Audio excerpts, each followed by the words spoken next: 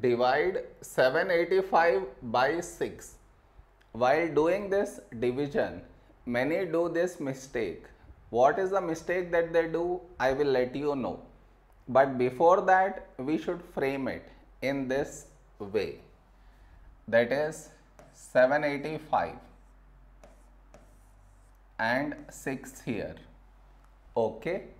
Next. Now here we have 7. Here 6. A number close to 7 in 6 table is 6 ones 6. Now you subtract 7 minus 6 1. Now you will bring down the beside number, that is 8 down. Over here we have 18. Here 6. When do we get 18 in 6 table? 6 3s 18. Now you subtract 18 minus 18 0. Now you will bring down the beside number, that is 5 down.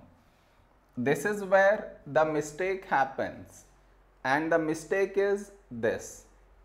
Here we have 5. Here 6.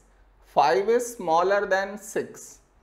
So what many do is they put a dot and take 0 here, which is wrong. Just now you brought the number down, and in the same step you want to put a dot and take 0 here, which is wrong. I repeat, bringing the number down and putting a dot and taking 0, both at the same step, you are not supposed to do. Instead, what you should think of is, what number should we write here? If we write 6 here, that is larger than 5. So what we do is, we take 0 here. So 6 into 0, 0. Now you subtract 5 minus 0, 5. Over here we did not bring any number down, and 5 is smaller than 6.